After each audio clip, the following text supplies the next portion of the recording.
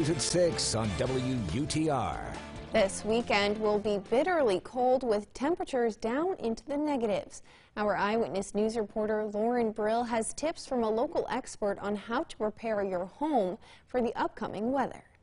The frigid temperatures this weekend could cause your pipes to freeze. I spoke with the executive director of the Mohawk Valley Water Authority about how you can prepare your home for this extreme weather.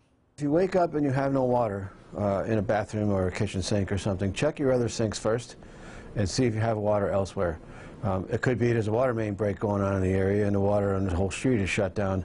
But if you're getting water out of some of your fixtures and not others, that's a sure sign of a frozen pipe someplace. If you do have a frozen pipe, the next step is to trace the plumbing to a boxed-in area where you can let in some heat, and make sure to leave the faucet on so when the water expands, it will start to run. Besher explains what you can do to prepare so that this does not happen to your home.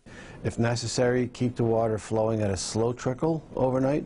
The extra cost of the water is nothing compared to the cost you'll pay with a plumber if your pipes burst.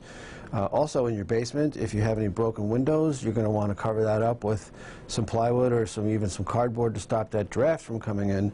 In addition to those tips, make sure that there are not any drafts of cold air blowing on your water meter or service pipe. Besher also explains that it's important to insulate your pipes with products such as pipe sleeves or heat tape. Another area of concern is for trailers or manufactured housing that's elevated with no basement, where there could be a draft underneath your home. That's an area where you probably want to run your water overnight as long as it's going down below zero. If you have any questions, you can contact the Mohawk Valley Water Authority at 315-792-0301. Reporting in Utica, Lauren Brill, Eyewitness News.